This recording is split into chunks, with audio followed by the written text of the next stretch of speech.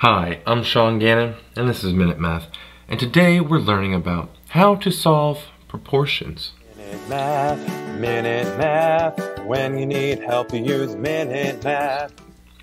We're given this problem right here. Solve 144 over a equals 9 over 4, and we have to solve the proportion.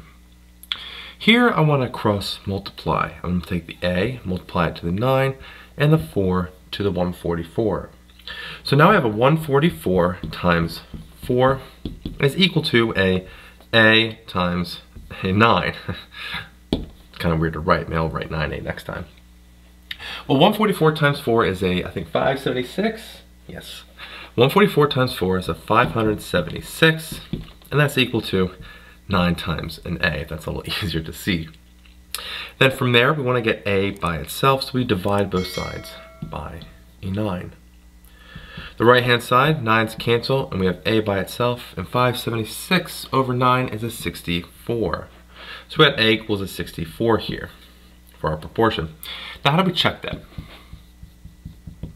Well, to check it, we rewrite our proportion and we put 64 in for a. 144 over a 64, the a value, is that equal to 9 over 4? I'm not sure. Let's go check it out. 144 and 64. Well, both of them are divisible by 16.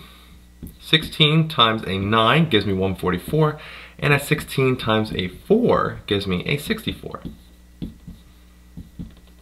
The 16's cancel here, and I have 9/4 equals a 9/4. Left and right hand side are equal, confirming that our a value is equal to 64. Hope you learned something here on how to solve proportions. If you did, make sure you like this video and subscribe to our YouTube channel. This helps us make more of these free math lessons for you and for everyone else. So as always, thanks for watching.